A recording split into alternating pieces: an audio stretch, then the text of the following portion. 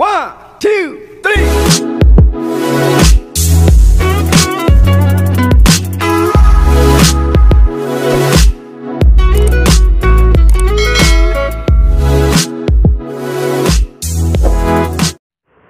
So yun nga guys, mag-edit tayo ngayon ng cube 3D. So 3D cube na parang fun edit siya guys, pero walang music. So add lang kayo dito ng picture na gusto nyo.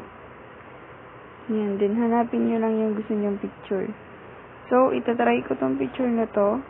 Yan, itong dalawa. So mas okay siya kapag 1 by 1 yung picture guys, para mas makikita nyo yung yung box, yung cube niya. So ngayon is kakat mo siya dito, 'di ba yan guys, nakagitna. Yan, cut mo siya sa gitna. Dito. Then gamitin nyo guys, yung mabubura yung sa right. Yan, para lumiit. Then next tayo is duplicate nyo to. Yan, duplicate nyo. Yan, duplicate layer. Then, next is maglagay tayo ng pangalawang pic. So, yan. Press ba? Yan. So, wait. Kuha lang ako ng ibang pic para mas makita nyo yung transition niya. So, yan guys. Meron na tayong isa pang picture. Yan. So, ganun din guys. Duplicate din natin. Then, next is, itong pinakababa, itong unang pic, yung baba niya. Click nyo, then, effect, add effect. Then, dito tayo sa blur. Hanapin nyo itong fast box blur. Click nyo yun. Then, move nyo siya to 35. Yan, 35. Then, okay nyo na yun. Then, copy nyo yung effect dito. Then, paste nyo dun din sa baba nitong duplicate. Then, next tayo is, etong sa taas. Dito muna tayo sa first, guys. Dito ko. Yan. Then, click nyo muna to. Yan. Then, dito sa move and transform, click nyo. Zooming tool tayo, guys. Ito. Then, move nyo siya sa 380. 380, guys. Yan. So, gawin natin 85. Yan, 385. Okay na yan, 385. Then, ganun din dito. 385 din. Para pantay. So, yan. Move nyo lang, guys. Hanapin nyo lang yung 385. Titik makuha yan. So, yan ang 385 na rin siya.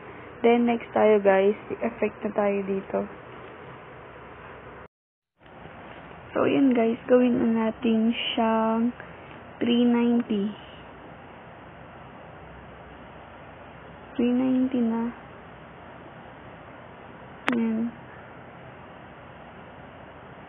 Or 400. Para mas makita siya guys, kasi sobrang liit. So, gawin din natin tong 400. Yan. Next guys is, click nyo tong una. Effect, add effect. Then, hanapin nyo sa 3D yung cube. So, ito guys, cube. Click nyo lang. Then, etong letter A lang yung galawin nyo guys. Yan. Add kayo ng dalawang keyframe both sides. Yan. So, ito, 0 na yan. Then, etong sa dulo is, lagyan nyo siya ng positive 90.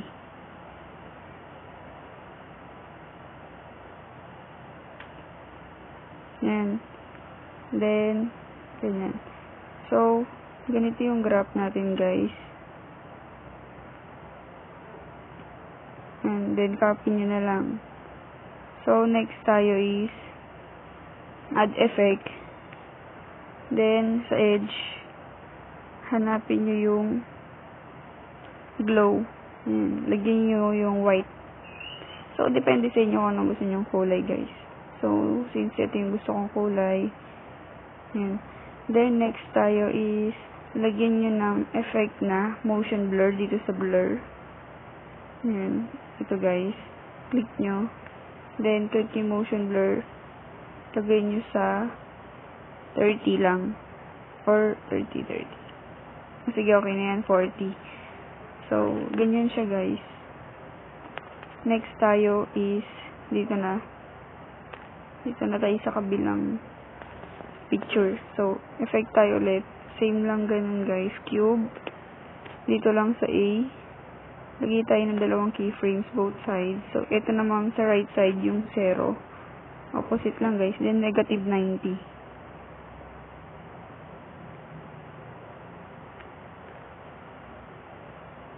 Yan. Then, lagay nyo siya sa dulo.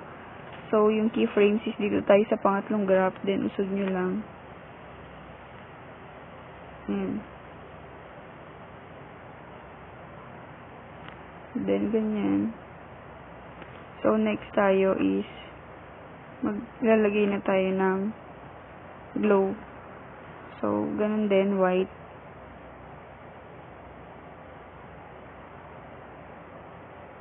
Ito yung adjust, guys. Ayan. So, back natin siya sa dati. Ayan. Then, next tayo is lagay na rin natin yung blur, motion blur ng 40, no? Ayan. So, ganyan yung kalalabasan. Then, next natin na transition, guys, is lagyan natin siya ng isa pang transition. So, bali tatlong picture yung gagamitin natin, guys. So, okay na tayo dito. Dadagdagan na natin siya ng isa. Dun sa mismong cube, yung side naman na transition. So, dugtong na natin para mas okay. So, yung gagalawin natin dito, guys, is itong letter B. So, add tayo ulit ng keyframes. Wait. Ito guys, 0 dito. Pero wag nyo siyang pakadulo kasi hindi siya malalagay. Ganyan lang. Then, itong keyframes na to is lagay nyo sa positive 90. Positive 90. Kasi dito tayo mag-start. Yan. Then, lagay nyo siya sa malapit dun sa kabilang keyframes. Yan. So, usog natin konti. Okay na yun. Then, yung graph is, yung paste natin na lang. Yan. Ganyan siya.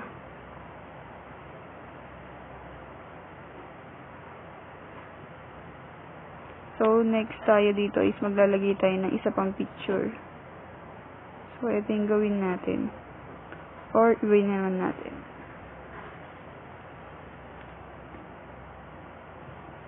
One by one ba to? Yan. So, i-cut lang din natin siya tulad ng ginawa natin kanina. Then, duplicate. So, sa baba, gawin lang natin ginawa natin kanina na sa blur. Fastbox. Then, 35. Yan. Then, yung kanina dito is zoom lang natin ng 400. Zoom out to guys, ha.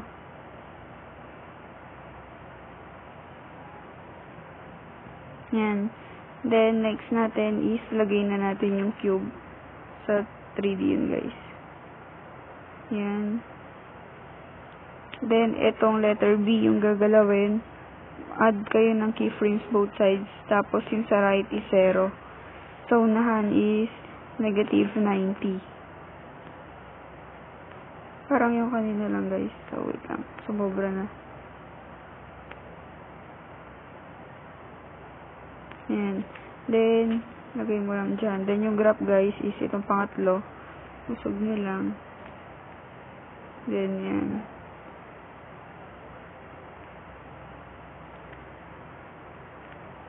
So, check natin.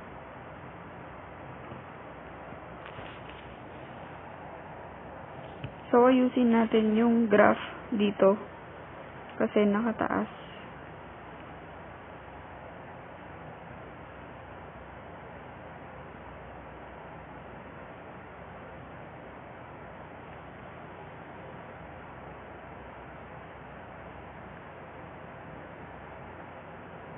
So, ito, tignan natin yung graph niya.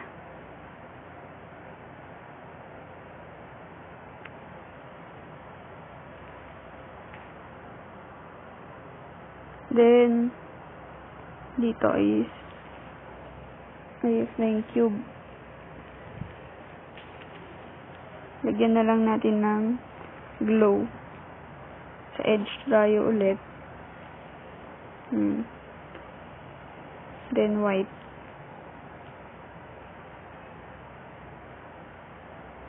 So, check natin. Ay, wala pa pala siyang motion blur.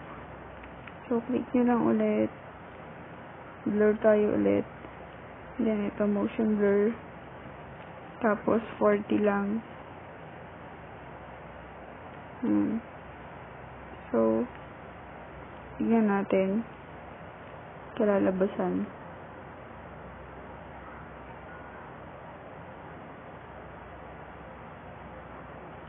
So, ayusin natin yung graph, guys, kasi nag-iba na yung graph.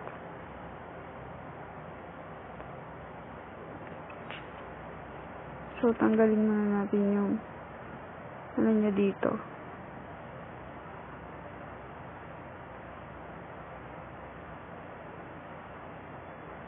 Ibayin na lang natin. Add tayo ng panibagong cube para mas maayos. So, itong panibagong cube is letter B yung gagalawin. So, keyframes yung katulad din na ginawa natin kanina. Then, positive 90. Parang yung ginawa lang natin ganito, guys.